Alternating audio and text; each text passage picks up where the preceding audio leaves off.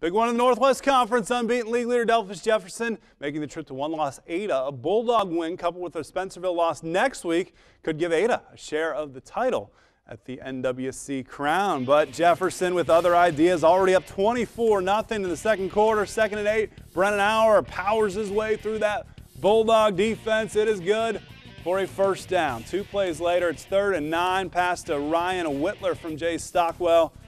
Not quite enough for a first down, so it's 4th and 2. They're going for it. Pitch to Hunter Binkley, who makes it into the corner of the end zone. 31-0 Wildcats. First down opportunity for Ada. It's Seth Conley looking to chase Sumner. And nice completion here, but tonight belonging to the Jeff Cats. They get it back on offense.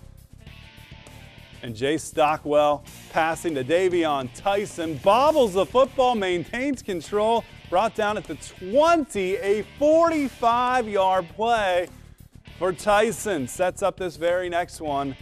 It is Stockwell, next week's OIO prep profile, to Auer, who will weave his way through purple defenders, and he will get all the way to the end zone. Great footwork.